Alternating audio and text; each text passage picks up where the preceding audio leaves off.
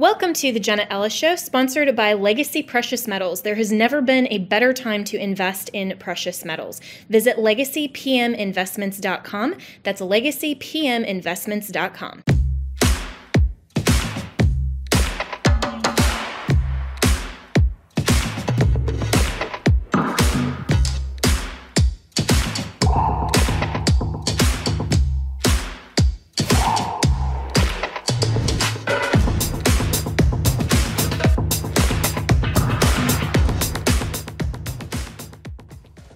Good evening and welcome to Jenna Ellis Tonight. A lot going on in the United States Supreme Court as the justices have accepted the appeal from former President Trump out of the D.C. Circuit on the issue of presidential immunity. So that has delayed the pending DOJ trial that was set to begin on March 4th. And now the justices are saying that they will hear oral argument the week of April 22nd, and with a decision forthcoming potentially not until the end of June. So the issue in that case is, quote, whether and if so, to what extent does a former president enjoy presidential immunity from criminal prosecution for conduct alleged to involve official acts during his tenure in office. So the justices will hear that case and have already heard the ballot question stemming from a case arising from the Colorado Supreme Court on whether or not Donald Trump will be kicked off the ballot. And now a judge in Illinois has kicked Trump off the ballot late last night, and his campaign reacted with this statement. The Soros-funded Democrat front groups continue to attempt to interfere in the election and deny President Trump his rightful place on the ballot. Today, an activist Democrat judge in Illinois summarily overruled the state's Board of Elections and contradicted earlier decisions from dozens of other state and federal jurisdictions. This is an unconstitutional ruling that we will quickly appeal. In the meantime, President Trump remains on the Illinois ballot, is dominating in the polls, and will make America great again. That is coming from Stephen Chung, who is the Trump spokesperson. So Alan Dershowitz is a law professor emeritus at Harvard Law. And Alan, so what do you make of all of these controversies that are in front of the U.S. Supreme Court? Will they do the constitutional thing?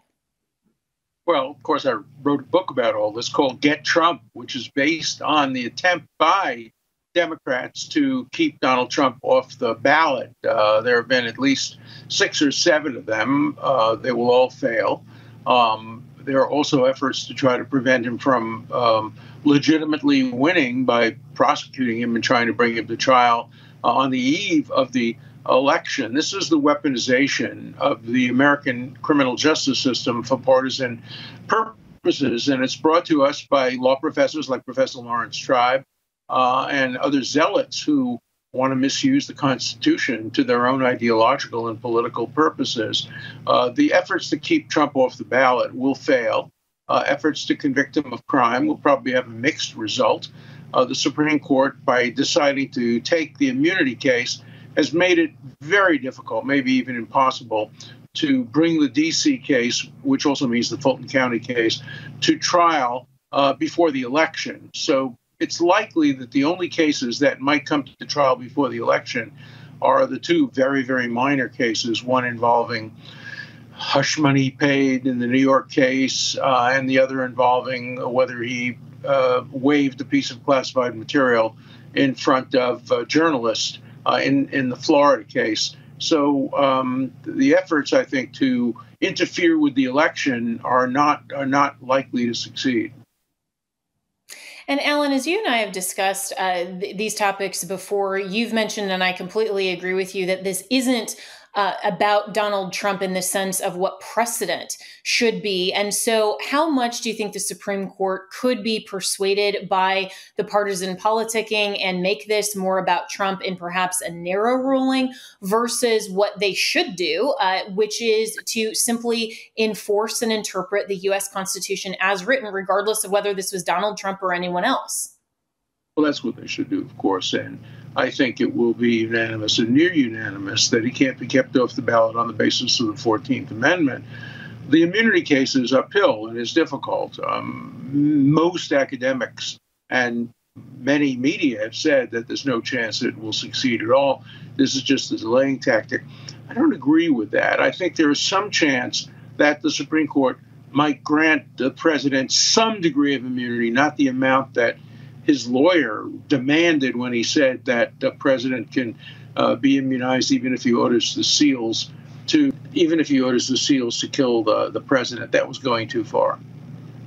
Yeah, and so where should the Supreme Court draw the line then? Because really, the D.C. Circuit held that essentially immunity lapses when a president leaves office, rather than drawing a distinction where we've seen in legislative immunity, where official acts are covered by immunity so that you don't have your political opponents prosecuting you either during office or after. But things that are done in a private capacity, say as a candidate for public office or for reelection, those things would be open and subject to civil and even criminal liability. Look, I agree. I think both sides have overstated their positions, as is typical in America today. We see extremists on both sides making arguments that make no sense at all. It's obviously wrong to say that a president loses his immunity once he leaves office. That's absurd. That means there's no immunity at all, that the subsequent president can prosecute a president. And the other is that his argument went too far as well. So I think the court will split the difference. And how soon do you think we will get the ballot case that has already been argued? That was earlier this month, and it's been pending for almost a month now. And we're heading into Super Tuesday on Tuesday. And even though that decision has been stayed, so Trump still remains on the ballot in Colorado and Maine, we now have this issue out of Illinois. The Supreme Court does need to give America some direction here quickly. Well, it does, but I think courts are playing too much of a role in our election, and I hope courts get out of the business and prosecutors get out of the business of telling us who we can vote for and who we can't vote for. But I think the Supreme Court will give us guidance. Yeah, well, I hope that they will sooner rather than later. And how, if anything, Alan, do you think this is going to shape the turnout heading into 2024 if we have all of these uncertainties on both the Democrat and, of course, the Republican side? I think the turnout will be high. I think it's absurd to think that people will stay home, even though 100,000 people or a couple of 100,000 people didn't vote for a candidate in the Michigan election. That's in a primary where it doesn't matter at all. The outcome was clear. That won't happen in the general election. There'll be a massive turnout. Mostly people will be voting against somebody or somebody, but people who vote against them, people who hate Biden are going to vote against him. They won't stay home. Yeah, and I think that everyone really recognizes that this is such an important election. Alan Dershowitz, really appreciate your analysis. We'll be right back with our power panel to address the political side coming up next in Thursday's Roundup.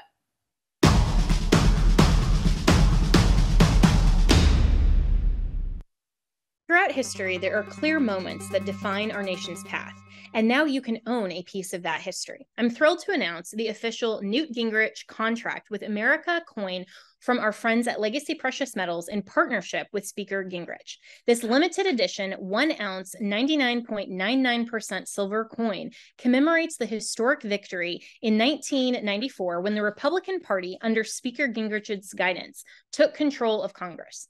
The Newt Gingrich contract with America coin also symbolizes the transformative political platform that led to the landmark achievements like the overhaul of the U.S. welfare system and the Balanced Budget Act. This is a limited edition coin that will sell out. So whether you're looking for the perfect gift or you want to own a piece of history, act fast before they run out. The Newt Gingrich contract with America coin is more than an investment. It's a tribute to honest government and America. You can order it online at newtgingrichsilvercoin.com. That's newtgingrichsilvercoin.com and use promo code Jenna, that's JENNA, to get $10 off your purchase. Go to newtgingrichsilvercoin.com now.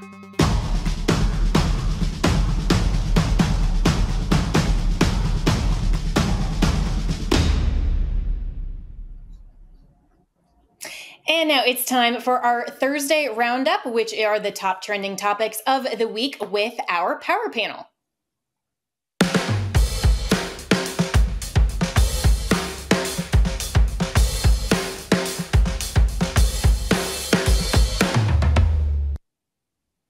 So So joining me this Thursday is John Jackson, who is a former Democrat strategist. We have Matt Tyrmand, who is a Claremont Institute Lincoln Fellow, and John Cardillo, who is a former NYPD officer and also GOP strategist. So gentlemen, welcome to today's Power Panel. And first topic, we, of course, talked with Alan Dershowitz in the opening about the legal side of Trump's cases that are now pending in front of the U.S. Supreme Court. But let's get to the political side. So, of course, Nikki Haley had a lot to say. Watch this. You see, he surrounds himself with the political establishment. All of the congressional leaders are all around him. Every single one of them are responsible for the fact they've gotten nothing done. Look at what happened yesterday. Trump loses the case on having immunity for whatever comes next.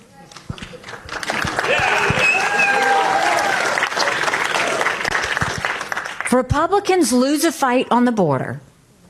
They lose a fight on Israel aid. The head of the Republican Party loses her job. Everything that Donald Trump touches, it's chaos. All right, John Cardillo, let's go to you first. Is Nikki Haley right? Not really. I mean, look, partially, but let's go with Ronna McDaniel, the head of the RNC. I mean, Trump endorsed her 3 times. There was no chaos. He wanted her until she couldn't raise the money to pay his legal bills, and the RNC was in the RNC is in chaos, right? I mean, right now it's a paper tiger of an organization. But the bigger problem here is Nikki Haley is campaigning like it's 1996. I mean, the woman is just boring and uninspiring. She's got mega donors because the military industrial, big military industrial knows that she'll be the best thing that ever happened to him, arguably more profitable than Dick Cheney and George Bush.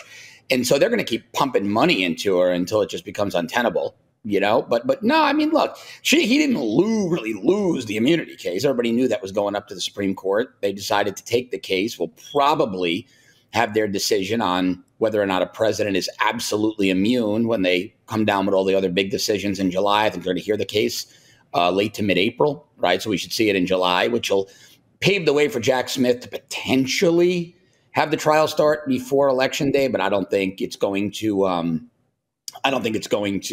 reach a verdict. And then with regards to Congress, nobody has been, and I've been very critical of Trump. Everybody knows that. I've gotten beaten up every day for it. But it's laughable to listen to Nikki Haley criticize the establishment. I mean, she is the living embodiment of the establishment. All of those establishment politicians love her. So yeah, maybe she's right in the technical sense, but she's a bigger part of the problem than Trump. And John Jackson, let's go to you next. Democrats were hoping that the DOJ would get to a trial before the election. So now with the Supreme Court taking up the immunity case, is this a setback for Democrats in November? It's a potential setback because the reality is you've got your pro-Trump folks who would like to delay everything till after the election. And we know that you're not going to convict a sitting president if Trump wins. And then you have Democrats who, if you're able to get a conviction before the election, this can be used to campaign to independents. We know the Republican Party, most Republicans are going to stick with Trump, but it's these independents who aren't quite sure. They don't really like either choice. They don't really like Biden or Trump, and so they could vote anyway in November, or they might vote for RFK. Who knows? So we've got a lot of impressionable voters out here who can be persuaded to vote a different way in November, and a conviction of Trump could absolutely change that. Yeah, so Matt, what do you think about the RFK factor? I mean, it seems like nobody's really excited about Trump versus Biden repeat. And now with the Supreme Court taking their time, a lot of people in America are watching this, seeing how this is unfolding. Are they going to want to go potentially third party just because of all of the drama?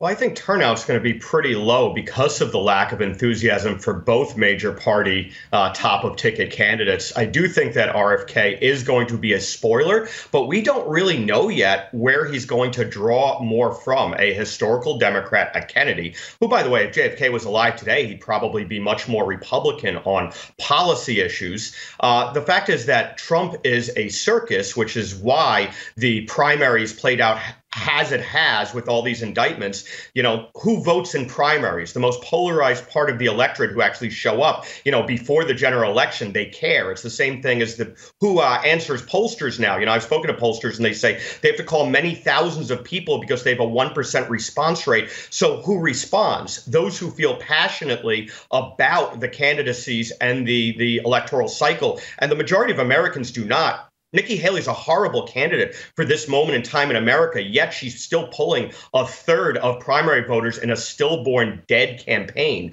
So, this cycle doesn't bode well for anyone. If everyone could lose, I think they would. Yeah, well, John, let's get you to weigh in on the potential outcome of the Supreme Court case. I mean, in maybe a crazy world, or in my view, an unconstitutional world, Trump is kicked off the ballot. The Supreme Court doesn't go his way on that case, or potentially the presidential immunity case that he will end up facing the DOJ at a trial. If something like that happens, and either he's convicted or he is actually kicked off of the ballot in now at least 3 states, because Illinois has now taken him off the ballot, does that change what the Republican Party does either pre or post convention? Well, look, I think it certainly adds a variable, right? It might push more people to the independent.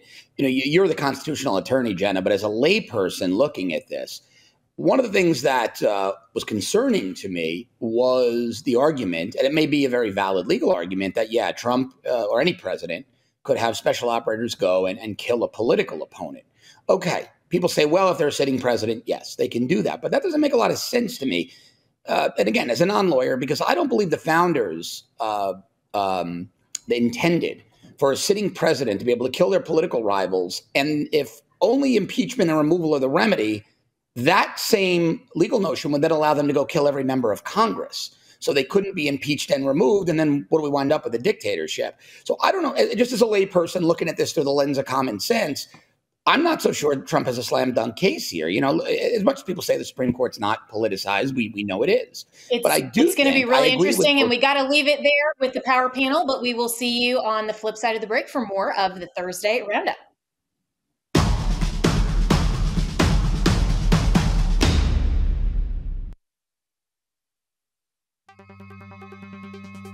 As you know, my friend Mike Lindell has a passion to help everyone get the best sleep of their life. He didn't stop by simply creating the best pillow. Mike created the Giza Dream bed sheets. They look and feel great, which means an even better night's sleep for me, which is crucial for my busy schedule. Mike found the world's best cotton. It is ultra soft and breathable, but extremely durable. Mike's Giza sheets come with a 60-day money-back guarantee and a 10-year warranty. The Giza Dream Sheets come in a variety of sizes and colors. Mike's latest incredible deal is the sale of the year. For a limited time, you will receive 50% off the Giza Dream Sheets. You will also receive a set for as low as $29.98. So go to mypillow.com, click on the radio podcast square, and use the promo code Jenna. There you will find not only this amazing offer, but also deep discounts on all MyPillow products, including the MyPillow 2.0 mattress topper, which I have and I love, the MyPillow kitchen towel sets, and now even flannel sheets and so much more. We definitely need flannel sheets for as crazy as all of this weather has been lately. So go to mypillow.com and make sure you use the promo code Jenna or call 1-800-564-8475. That's 1-800-564-8475 and use the promo code Jenna.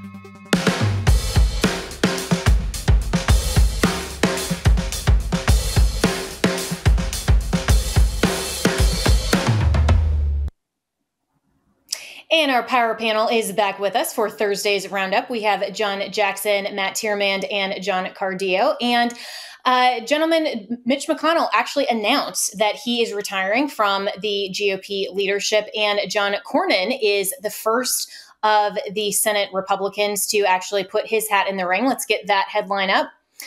Senator John Cornyn declares candidacy for minority leader after McConnell steps down. So this is what McConnell said in part on the floor of the Senate yesterday.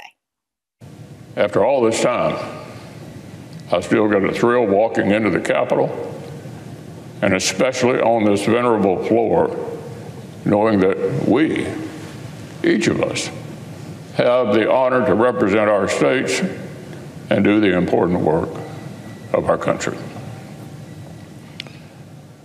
But Father Time remains undefeated. I'm no longer the young man sitting in the back, hoping colleagues would remember my name. It's time for the next generation of leadership. Matt, I got to come to you first. It's time for the next generation of leadership. I think it was time like 20 years ago. So Mitch McConnell stepping down, but he's not stepping down till November. Yeah. Well, he's got to see it through. He certainly is not too pleased with the top of ticket, though he did do a good job working with President Trump on his biggest mandate, which was the judicial appointments and getting them marshaled through the Senate.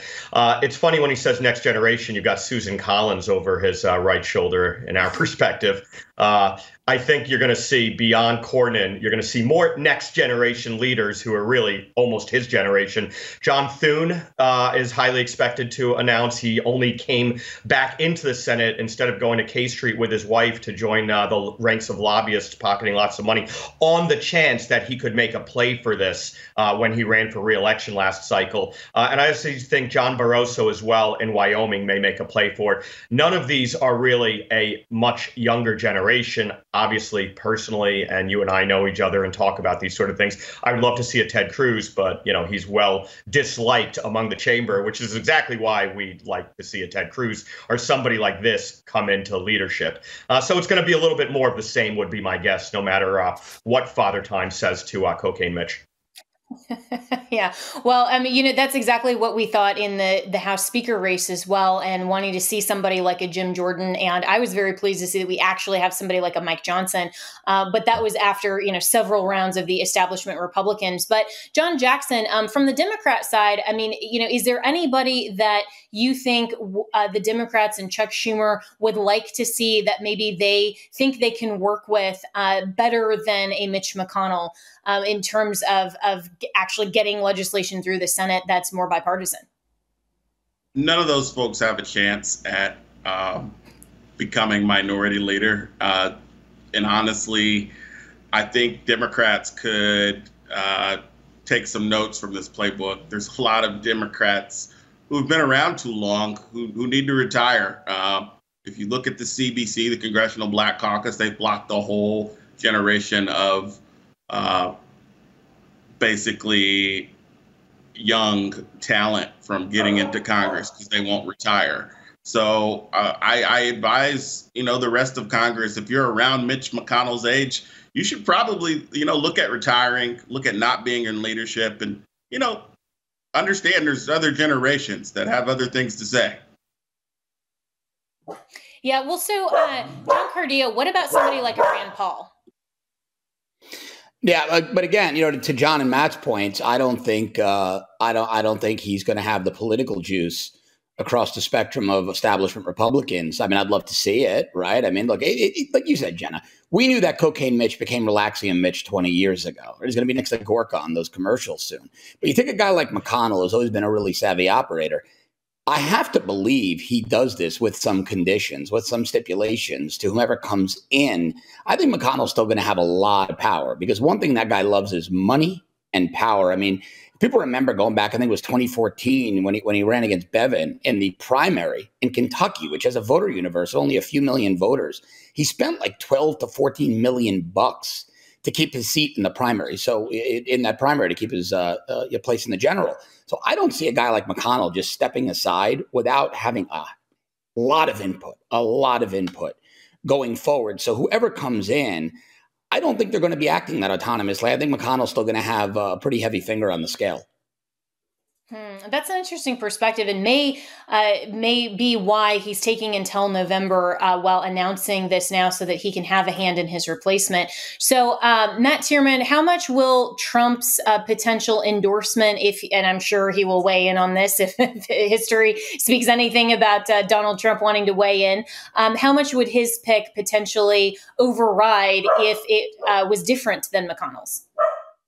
Well, it would certainly create chaos, and there'll probably be some backroom talks to avoid that, given that, these sort of battles do have down ballot implications in an already fraught cycle. But they're certainly not going to agree in a first round discussion, because even if you saw that pick you played of McConnell, Thune is always over his shoulder. Thune is certainly not MAGA. The Senate is the August body, right? 6-year terms. The average age of these guys is quite high. Look at Chuck Grassley. It's impressive. He does every county and lots of push-ups, but they are quite old. This is the essence of the establishment, is in the U.S. Senate. They've been around a long time. The incumbency rates in the Senate are much higher than the House, which is also quite high.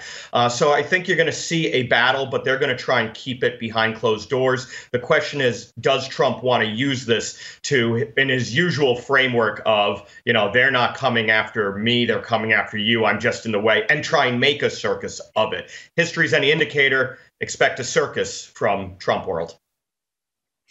Yeah. Well, I mean, we're seeing a lot of changes in leadership, including, of course, House Speaker Mike Johnson, and then with stepping down of Ronna McDaniel. And John Jackson, we'll get you to weigh in on that. I know it's, the RNC, but, I was a little bit surprised that Lara Trump was floated and endorsed by Donald Trump while there is still a Republican primary going on. Do you see that as a conflict of interest? I definitely see it as a conflict of interest, but, there's a whole wing of the party that would back it. And the reality is Trump wants his hands in all aspects of the party, and he wants to have that power. And I could definitely see that go ahead and going through. If it hasn't already, I haven't been following that extremely closely. But I don't think it should happen, because how can you have an impartial... And we'll have to leave it there, but John Jackson, appreciate it. And we'll have to see what happens, but we'll be back with more on Jenna Ellis tonight, right after this.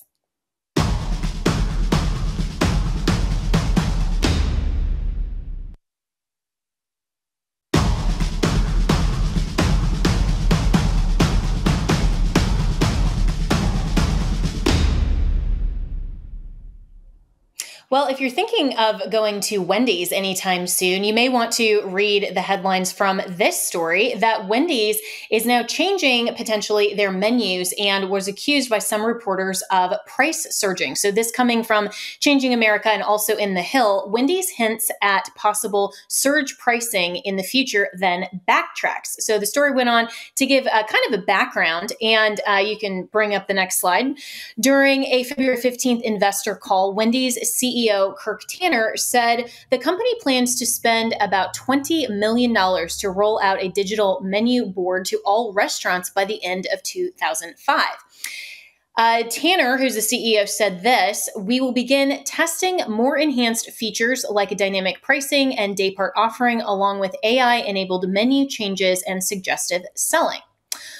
And after widespread media reports that the company would employ Uber-like surge pricing, the company issued a new statement saying that it would not raise prices dynamically. So joining me now is Tho Bishop, who is part of the Mises Institute. And Tho, this was really hilarious, some of the memes that came out from this, especially because Wendy's is known as like the one fast food chain that actually has a hilarious Twitter or X account. And I think that this was just a really bad PR move that Wendy's just didn't anticipate. No, absolutely. And people, they hear surge pricing, they think about the Uber drive that costs a whole lot more than they were expecting after going out, on a night. But I think it's a very interesting kind of broader conversation about prices and the way that modern technology allows firms to kind of adapt to pricing. And so, I know with Wendy's, they try to clarify, right? Like, oh, we're not going to raise prices. We might lower them at certain times. And of course, if you've been to a Wendy's lately or any fast food chain with the inflationary environment that we have right now, that 4 for $4 for a couple of years ago is now a $5 or $6 meal and things like that. So we've already seen surge pricing in fast food and other important assets out there, just in keeping up with inflation. And so they're saying, oh, this would allow us to reduce in terms of in slower times, right? We might be able to bring out more customers by being able to offer a deal. And of course, really, this is not that much differently than having coupons or sales. It's kind of similar to the way that McDonald's does their McRib, where it's only on the menu and pork prices are kind of a certain area there. And so it's a major PR, I think, bad few days of PR for Wendy's, which again, usually very astute at this sort of stuff. But I think it opens up a far more interesting conversation about the way that AI, digital billboards and the like can alter pricing for all sorts of things that we deal with on a daily basis. Yeah, well, I'm waiting for the Wendy snarky tweet that's now aimed at themselves. They're famous on X for roasting celebrities and having a lot of those things. So hopefully they'll be good enough at PR to kind of roast themselves. But, a lot of us who have used Uber, and when I was in DC, I exclusively used Uber because it was actually less expensive, even with those surge prices. And you could just anticipate that sometimes when the demand was greater or the trips would take longer, then of course you're going to pay a little more. But we don't have kind of a supply and demand problem at certain times of the day with Baconators. So, what's to stop Wendy's or any fast food chain from more of a corporate greed side of it by using these digital boards to change prices, maybe without customers really recognizing it? Well, ultimately, it still comes down to consumer demand, right? The reason why the prices that we have right now is that's kind of the threshold where companies expect to be able to maximize their profits. And so that doesn't change here. Now, again, I think this is part of the problem, though, is that there is I think a culture of distrust. I think there's a culture of economic anxiety. And, so that's going to lead to kind of assumptions about, this Wendy's company, they're going to try to exploit customers. They're going to try to hurt us. They're just in it for the greed. And, there's certainly bad businesses out there, and I've got no background on Wendy's. They might be a bad business too. I've been a big fan of their burgers for a while. Fresh, never frozen beef. But ultimately, there's still a mechanism there where they don't want to price themselves out of the market, and so that's always kind of in the back of in the back of these companies' minds. And so if prices have already gone up, there is, and they're getting the flack for it too, for a lot of pressures that they have nothing to do with, right? They can't control the price of their tomatoes. They can't control the price of their beef. The shrinkflation stuff that Joe Biden did his commercial about during the Super Bowl, right? They're responding to the inflation inherent in the economy. It's not out of the greed of the companies. And so while I recognize the anxiety out there, I would hesitate against kind of blaming the businesses themselves. In many parts, they are reacting to the economy that we're all dealing with.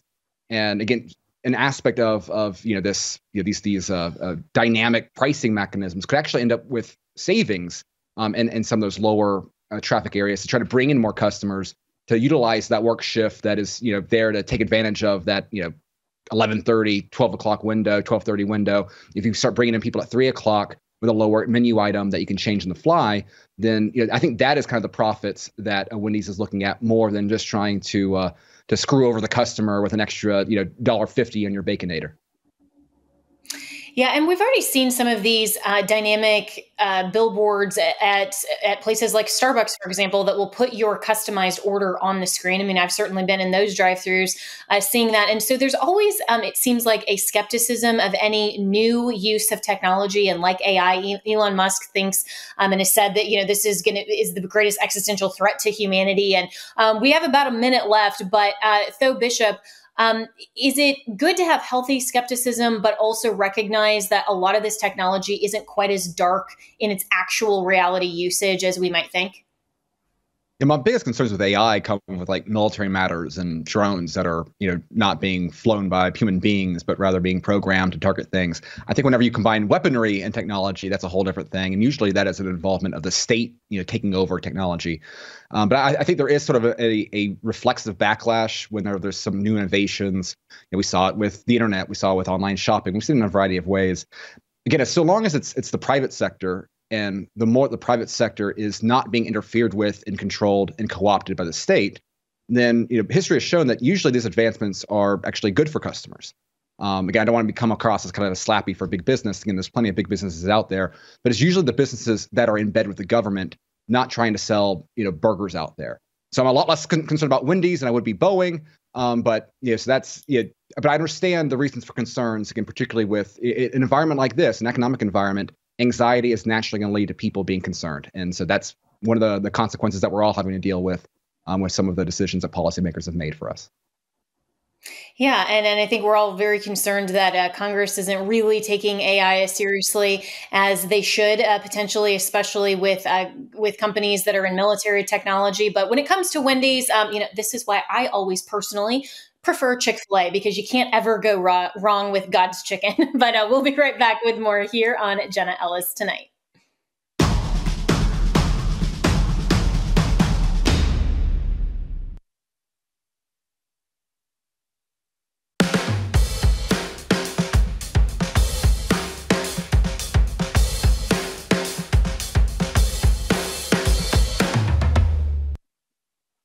And our power panel is back for our last segment of Thursday's Roundup and our last topic. And so joining me is John Jackson, who's a former Democrat strategist, Matt Tyrmand, who is a Claremont Institute Lincoln Fellow, and John Cardillo, who's former NYPD and a GOP strategist. So last topic today, gentlemen, Hunter Biden's testimony on Congressional Hill. This is what Matt Gaetz had to say to reporters following that testimony. I'd say that there were a number of interesting moments, but perhaps none more interesting than when Hunter Biden told us that he joined the Burisma board to counter Russian aggression. I hadn't heard that one before, that thank goodness we had Hunter Biden on the Burisma board because that was central to his strategy to stand up to Vladimir Putin. Has he taken the fifth at all? No, he's been responsive to questions. Has he told you exactly what value he brought to any of these boards, any of these companies yet? Have you guys asked him that? Yeah, we've asked those questions, and there is an illusory value. It is a mirage to believe that Hunter Biden was engaged in international business. This was a bribe masquerading as an international business transaction, nothing more, nothing less. John Jackson, we'll come to you first. Republicans have made Hunter Biden a really big voting issue. Didn't really have much effect on 2020, but of course, reports have now suggested that there was a lot that was hidden in terms of Hunter Biden's laptop, a lot of things on social media. So how important is this from a Democrat perspective heading into 2024? Right now, I don't see it really impacting Democrats or independents at the moment. There's no smoking gun out there. It does rile up the base. The Republican base definitely gets riled up over this. And there's a lot of material there. I mean, this is a guy who's smoked crack and gotten a stripper pregnant and clearly did some corrupt things. And they're trying to tie it to the sitting president. And right now, I don't even think the Republican Party is in agreement that you can tie President Biden to this. John Cardillo, you may have a little bit different opinion. You know, sadly, I don't think people care. I mean, Hunter Biden's testimony is preposterous, right? I mean, history hasn't shown us a long line of crackhead war heroes, but the fact that he sat on the Burisma board long before there was really kinetic activity by Russia. I mean, there've been some skirmishes over Crimea. And for him to make that the assertion that he was there as some kind of defender of liberty and defender of the innocents. And I've long said, there is no innocent in the Ukraine-Russia conflict. To me, Zelensky and Putin are the Bloods and the Crips. So, you know, Putin being the red and Zelensky being the blue, it even works, right, with their national colors. But that's a preposterous assertion. When you combine that with Biden's statements way back when about firing the prosecutor or them not getting the money. I mean, anybody, you don't have to have been in law enforcement, right? Anybody can see this is a bribery scheme, much like Hunter Biden's art, his paintings. I mean, that's clearly a money laundering effort, right? But that all being said, we know what's going on. I mean, most of America feels pretty strongly that Joe Biden profited from this. Massive crimes were committed, crimes that the dollar amounts of which make what La Cosa Nostra does and the Russian mob and the Asian triads look like child's play. I mean, we're talking billions and billions of dollars in crimes here, and the Biden family probably profited to 9 figures. But sadly, I just don't think enough voters care about it. Like John Jackson said, yeah, it'll rile up the Republican base, but I don't think it moves voter needles. And Matt Tyrmand, what about House Republicans who have had this impeachment inquiry into Biden on a number of issues, including potential ties to his son, Hunter? This really isn't going anywhere. I think that most of the base has kind of given up on that, especially now with this impeachment of Mayorkas, that I think is a little bit ridiculous because even if that were successful, Biden is just going to put somebody else in there that's going to be his border czar. So how much of this is just political theater versus the House actually doing some kind of legislative oversight? Certainly there is political theater. There's nothing incrementally new. If you recall, in 2020, there were three major tranches of Hunter Biden corruption stories. There was the laptop that Rudy Giuliani and Steve Bannon brought forward. There was the work I did on Bevan Cooney's emails that were given to me that showed all of the transactions they were doing without FARA registration in China and Kazakhstan, in Ukraine, in Russia, and other places, including money laundering for the Moscow mayor's mob-tied wife, who was on OFAC. And there was the Tony Bubble discussion that Schweitzer brought forward and Tucker gave coverage to, where he said emphatically, and this was a very credible businessman, that it wasn't just Hunter, it was James Biden, Jim Biden, his brother, who also has been brought into Congress for hearings and did not handle himself too credibly, had to walk back many of his statements for risk of perjury charges being levied. So I actually think the political theater is not really on the Republican side of the right-wing media. We've been running this stuff out for years. It's on the Democrat side. I think that the fact that this has come to the forefront yet again and is even being covered by mainstream news imprints like NBC News is because it will be a catalyst for getting rid of Joe Biden ahead of or during the convention, given that he is so vegetative and so at risk of helping the Dems lose. So I think the Dems are the ones, they will run through the motions on defending Biden, but this amount of dirty laundry that is percolating is going to help catalyze the switcheroo that a lot of us have been talking about. Yeah, and there's a lot of reports and suggestions and theories that a lot of the Hunter Biden stuff will be used as a catalyst to push Biden out, and he can be given the option to just pardon his son kind of on the way out and then hand over the reins to someone like a Gavin Newsom. But John Jackson, in just the last minute or so that we have, a lot of the Democrat commentators or people who are kind of pushing back have, speaking of political theater, used this idea that Hunter Biden didn't invoke the Fifth Amendment as a way to contrast that between Donald Trump, Eric Trump, and a few of the other members of the Trump family that have invoked the Fifth Amendment. I see that as political theater because rights are there protected in the Constitution so that you can exercise them. How do you see it? Well, it's a real circus. I think that it looks bad. It looks really bad.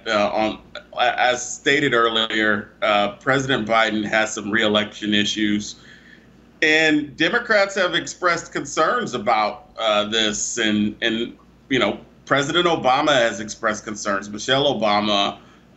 And this does not help if we're dealing with close battleground states. So it could be an issue. Right now, it's not. Yeah, but and we'll leave it there. Thanks so much to the power panel, John Jackson, Matt Tyrmand, and John Cardillo. Looking forward to having you gentlemen on another power panel. That's it for us on Jenna Ellis tonight. You can always reach me and my team, Jenna, at salemnewschannel.com, because we're going to get a mailbag up shortly. So emails, questions, comments. I'll see you tomorrow night.